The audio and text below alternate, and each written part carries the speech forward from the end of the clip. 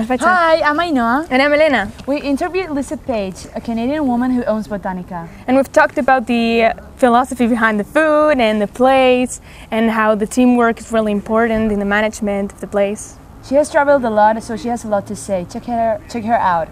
In our video. Here or... No, it's so... Here. Because the video will slide. Cut. Botanika is a kind of an exciting part for us. It's very much a collaboration. It's like a team effort. Yeah. There's not just me involved. There is my husband, who's American, and also our partner, who is from Bilbao. And then we have our amazing staff. Yeah. And short time, Botanika has been open for 2 years now.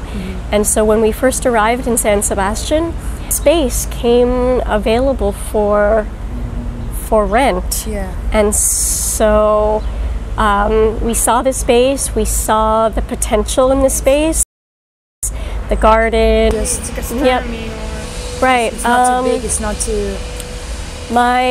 Like I was saying before, my husband's American. Yeah. And about 15 years ago, when he was kind of doing some traveling, he went to Bilbao, and he lived in Bilbao for a couple of years. And he made a lot of friends there, and he always had the idea that one day he would return to the Basque Country to live. And so when we were getting ready to leave Turkey, the question was where to go, and we weren't quite ready to go back to Canada or the US. And so we said, okay, let's try Spain. And initially we thought we were going to live in Bilbao. It's a bigger city with maybe more opportunities for different things. But we came to visit friends in San Sebastian. We had been here before, and I guess summertime, the beach, the hiking, the bike paths, the food, everything, it just caught us, and so we decided to come here instead. That's so cool. Yeah. So adventurous. Yeah. I wish I'm like that when I'm older. I'm gonna live here. Yeah, you never really know. And although I'm getting to a point where I'm a little bit tired of learning new languages. Like I don't know if I have the energy to move to a new country and learn a new language, but I would move to a new place. Yeah. Either a Spanish-speaking place or an English-speaking place. Yeah. Because I love that feeling. Yeah. Yeah. Learning new things from cultures. Yeah, learning new things and just changing the scenery around you. Yeah. Yeah. So now about Botanika again. Yeah. We jumped back. We noticed that there's like a food philosophy. There's also like vegetarianism. Like, can you tell us something about the gastronomy here? Sure. I mean, everything we try to do in a healthy way. Our fixed menu is vegetarian, but we do have meat as well. A lot of people think that we are vegetarian just because of the environment, but the truth is, sometimes we have burgers, sometimes we have steak and different things. But the philosophy is just to cook fresh, healthy, clean food and keep everything in season. One of the good things and bad things about our kitchen here is that it's very small. So what that means is that we don't have a lot of space to store things.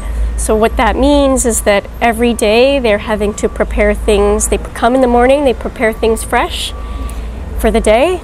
And then usually by the end of the day, everything is gone. And then the next morning they start fresh again.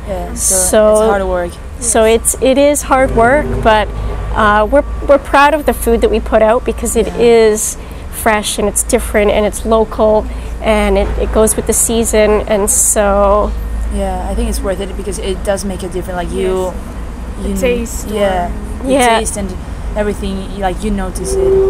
Like comparing it with other places, That, yeah, I mean, we really try to put get it in the microwave and. Yeah, I mean, that's the first thing. And as you'll see here in Botanika, we actually don't own a microwave. Oh, really? No, we threw that out the first when we opened, Really? and we do everything. If we need to heat something up, we do it in the oven. Yeah. And so, yeah. Yeah. Advice, I think it's that never.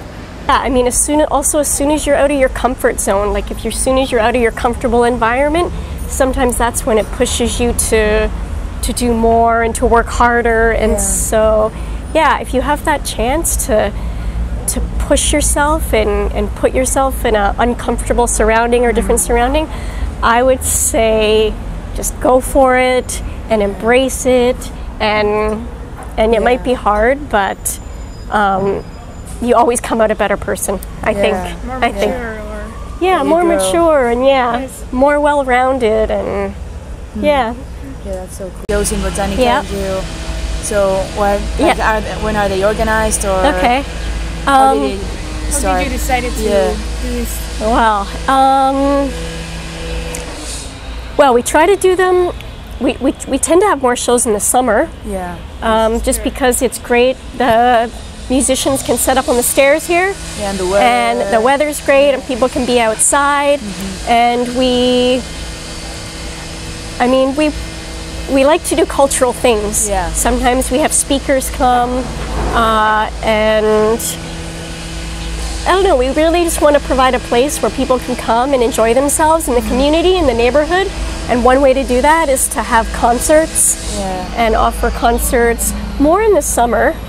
But in the winter we do as well, but it's inside and it tends to get quite full. Yeah. So we tend to do it a little bit more in the summer, generally every week. And it's great. Yeah, different bands come and groups come and people really enjoy it. Yeah, I want to come to one. I've never been here to do so. Oh, we have one actually next week. Really? But it's on a Wednesday at 7:30. So, but it might be. What is it? Like a band or? Yeah, it's a band. Yeah, Cool. And so depending on the weather, it might be one of the last concerts that we have set up outside. And it's great that it's. Normally we have them on the weekends, but this one happens to be during the week, and so we'll check our exams, and we don't have many will come. And is it only like music? You said like speech talks and we've had some people come and give talks about like local farmers and how to, like, for example, one of the things that we do here is that we have baskets prepared by local farmers with fresh produce, and they get delivered to Botanika, and you can sign up on a list if you want to pick up a basket of fresh vegetables. And so sometimes we have people come and give talks about farming here and supporting the small farmers and the local community.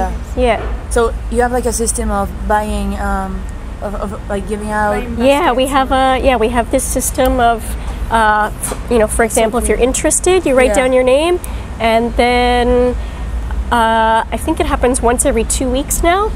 The baskets get delivered from the local farmers, and there's just sometimes you never know what you're going to get. It's what they have and when it's fresh, but usually they come full of just amazing fruits and vegetables. That's so cool, because in school we've learned about all this like new industry, like the transgenic, like how you see like I don't know, apples in the supermarket and they're so perfect and so green, like and they look like plastic, and it really makes me like angry, because I tell Mama, hey, we gotta buy something that's fresh, really, that's clean. And it's so difficult nowadays because everything is they throw manipulated. away the ones that look weird or bad. And it's hard for them to compete with the big supermarkets. So this is a way for them it's so good that you have this. So maybe you want to put your name. I will definitely tell my mom. It's so and the password. Do you know? Because we have the script there. So. Okay, so Yeah, and now just like advice in general for young that want to like you that Yeah. you went. Yeah. You weren't, because now a lot of them are afraid to go outside because they're Yeah. I don't know they're not Economy supported or- by the family, or they say, oh no, you just won't get a job, it's too dangerous.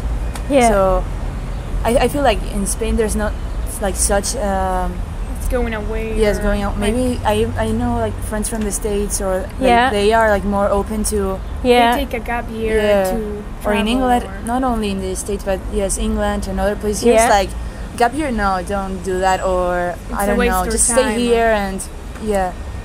I think everybody should try to experience living abroad for a little while if you can. I think you grow as a person. I think you learn so much. I think you meet people from other parts of the world, and you really have a chance to, I don't know, to learn. Yeah. And so, and although it might be kind of scary and you might feel nervous, I think just go for it, and you need to have faith that everything will be okay, that you will meet people, and you will survive. Yeah.